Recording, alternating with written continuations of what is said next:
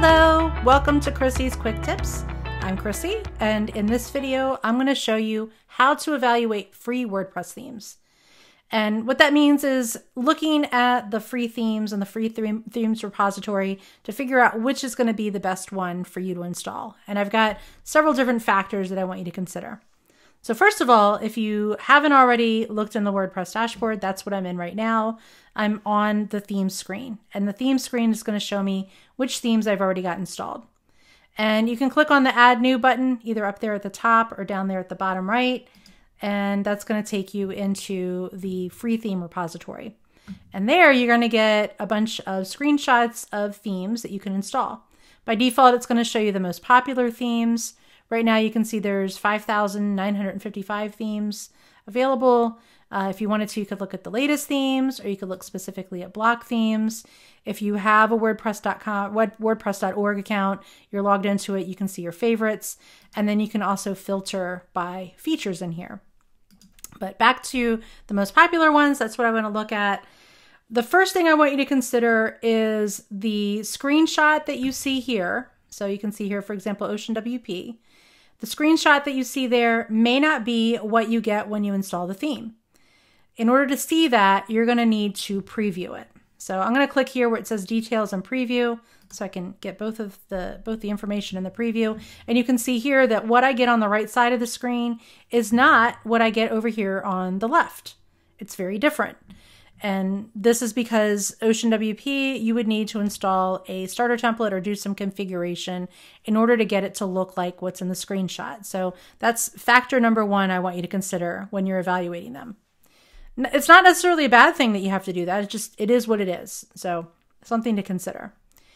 Another thing that I like to consider is the ratings of the theme. So you can see here, Ocean WP, it's got 5 stars, it's probably 4.9, and it's got 5,512 ratings. If I click on this link, that's going to take me to the Ocean WP theme ratings, and you can see it's, again, 4.9 out of 5, and most of them are 5-star ratings. So it's going to give you some details. You can click on them and see some details and some responses there.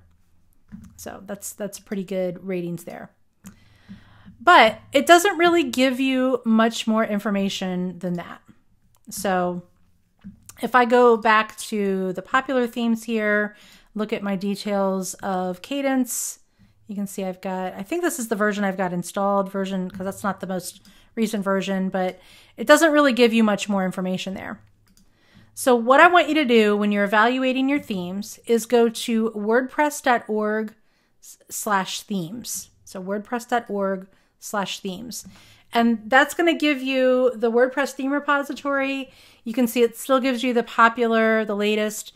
It also gives you commercial themes. So for example, Cadence is actually a commercial theme. It's free. It's available within the WordPress theme repository, but it's a freemium plugin. You can pay to upgrade to their Pro edition, and you'll get additional functionality with that, access to additional starter templates and paid support, which means you're probably going to get faster responses with that paid support. So if you click on commercial, you'll see there's a bunch of commercial themes that are, again, freemium themes. But if we go back to our popular themes, some of these are commercial. So for example, Hello Elementor, if I click on more info here, we can see this is a commercial theme. It's a free theme, but you get additional paid commercial upgrades or support. You can preview it. So I can click on preview. One of the things that I like about this preview that I didn't have in the other one is that I can preview at different breakpoints or different screen resolutions. So the default right now, I'm previewing it on desktop view, and I can look at it on tablet view and on phone view. So I think that's going to be very, very helpful. Let me close that. So the other thing that I get here is I can again see which version, which I could see in the previous screen, but I can also see when it was last updated, which to me is really, really important. I try not to use themes that haven't been updated in the last 6 months. So I want to use themes that are updated regularly, that are well supported, that have been supported recently. So you can see this one was updated just a few weeks, well, just about 2 weeks ago, a little less than 2 weeks ago. And that means it is supported. It's got active development behind it. So that's pretty important. I would not install a theme that hasn't been updated in at least the last 6 months, with very few exceptions. So that's my recommendation. It also has over 1 million active installations. It's probably one of the most widely used non-stock themes out there. It's very widely used. So it's got a lot of active users.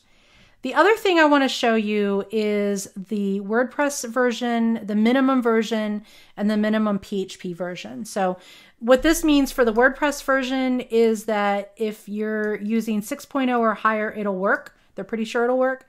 But if you're using something below 6.0, it may not work. So if you're using 5.4, 5.6, or whatever, this version of the theme or this theme may not work with that version of WordPress. So you need to make sure you have the minimum WordPress version installed.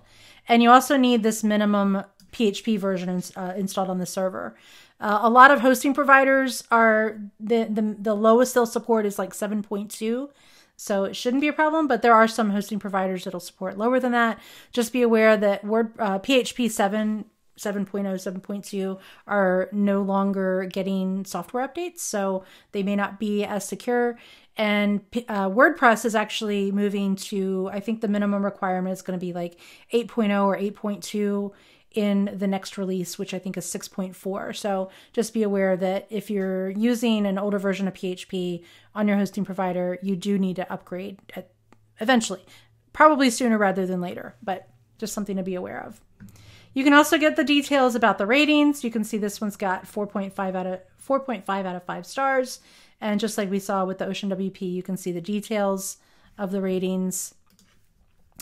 And another thing that I think is really important here is support. So if you go to the support forum for the theme, it's going to show you if your questions are getting answered. So we can see here, for example, this was posted 2 weeks ago, 2 weeks and 3 days ago, and it doesn't have a response. It may not need a response, but it doesn't have a response. And so this one, migrating from a custom theme to child theme, Hello Elementor, was posted 1 week and 2 days ago.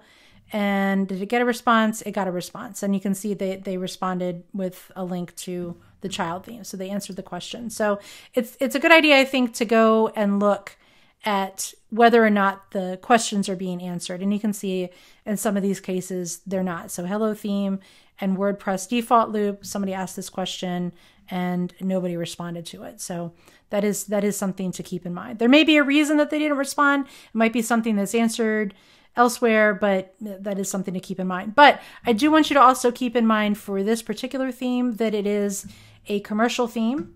So it is free, but it offers additional paid commercial upgrades and support. So if you want to get a response for your question, you might need to get the paid upgrade and then go through the paid support to get that. So the other thing that you can see here is you can report if there's any issues with the theme. And then you can also look at the development log. You can subscribe to the development log. So if you want to, if it's a theme that you're installing and you want to see the latest updates about it, this is a little bit technical, so you may not need to. But the other thing is that you can also look at the Subversion repository. Subversion is the tool that they use to track changes in the code. So again, a little bit technical, but you can see if you need to see an older version of the code for the theme, you can go in there to look at that.